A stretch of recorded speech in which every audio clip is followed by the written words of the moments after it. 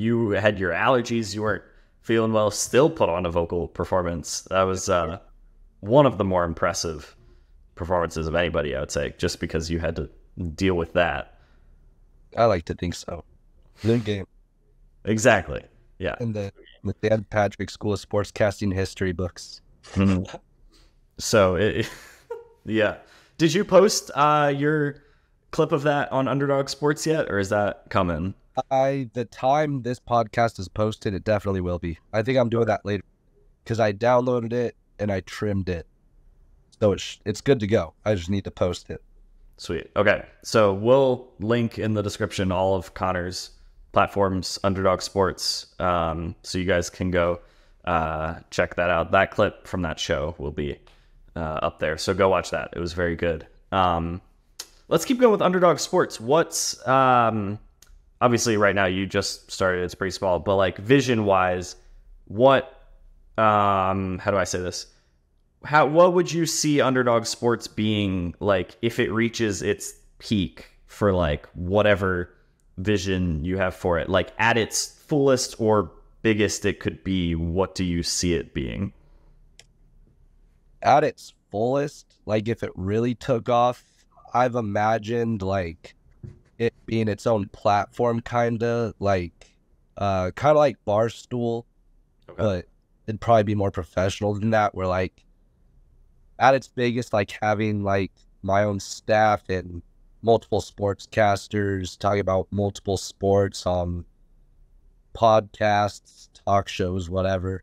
But yeah, right now I'm kind of just experimenting with it, posting kind of just whatever sports content I make on there, just having fun with it. Mm. Yeah, it's very different as a solo operation for sure. And then, yeah, if that solo operation gets bigger, then you've got all the other things. But yeah, that would like just like a sports media platform, like a podcast network, anything like that. Yeah. That would be pretty cool. Do you think it would be like just all sports Underdog, like all sports, or if you'd like maybe go into a lane, like football, basketball?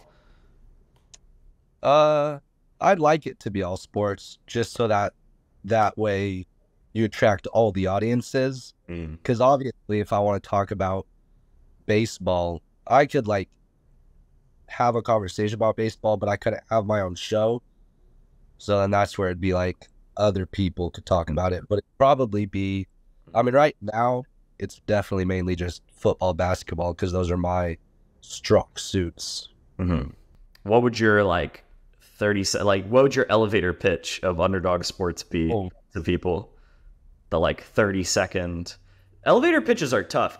We've been doing all sports all the time for 4.5 years, and I still struggle with my elevator pitch. um, if you want the most random sports content, or you don't know, you get that notification Underdog Sports has posted. You don't know what it's gonna be. Yeah, you don't know what sport is gonna be. I've posted a UFC like graphics I've made.